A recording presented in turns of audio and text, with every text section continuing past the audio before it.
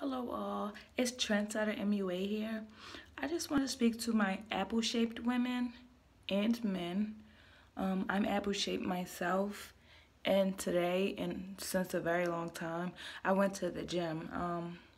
I burned 300 calories on the Stairmaster, and I did a whole bunch of upper body strength training workouts, which is important when you're apple-shaped, because as an apple-shaped person, primarily your upper body or apple body is proportionally more bigger than your lower body, which gives you a funny shape. And I would like to change my shape.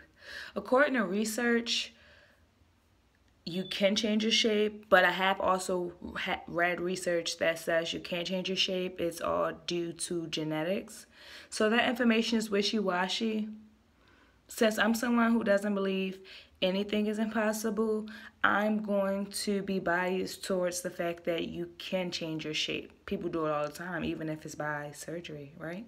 So yeah, and basically I plan on going to the gym every day for at least 6 months straight. Even if I can't get to the gym, I plan on working out and seeing the results, because I'm someone who starts a diet and then I never finish it. I don't know what happens to it.